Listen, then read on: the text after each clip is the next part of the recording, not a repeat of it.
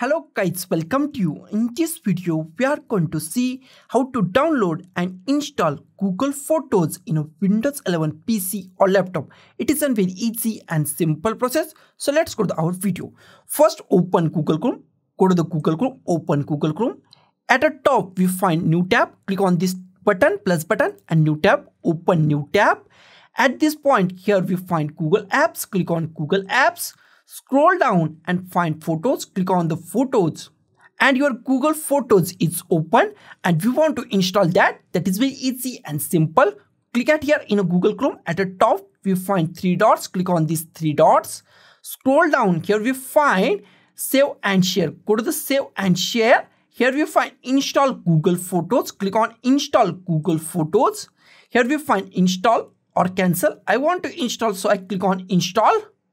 Now new pop-up window is appear. Close it. Close our Google Chrome. On desktop we find Google Photos. On start we find also Google Photos. Our Google Photos is installed as an app on our Windows 11. Open it from here or from the desktop. I open it from the desktop. Double click on it. And our Google Photos is open as an app in a Windows 11 PC or laptop. So guys, thank you for watching this video. Don't forget to like, share, comment on this video and don't forget to subscribe the channel. Thank you guys.